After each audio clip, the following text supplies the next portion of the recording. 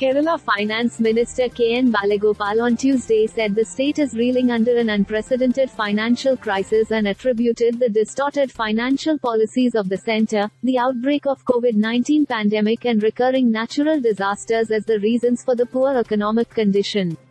The minister, however, made it clear that the left government was moving ahead with a clear roadmap and financial discipline to overcome the crisis and resolve the issues. He was replying to a question during the question hour session in the State Assembly. It is true that the state is facing an unprecedented financial crisis.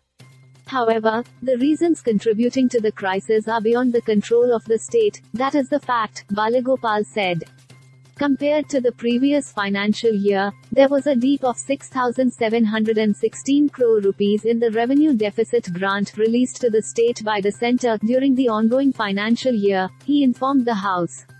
However, the minister replied in negative to a question whether it was found that the wrong financial management by the state was the reason for the present financial crisis.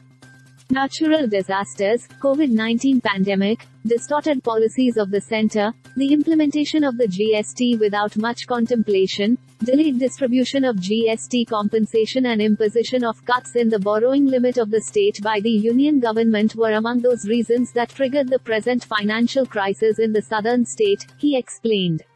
The left government was trying to overcome the crisis through a strict financial discipline by strengthening the tax collection, avoiding the unwanted expenses and keeping it to the minimum, the minister added.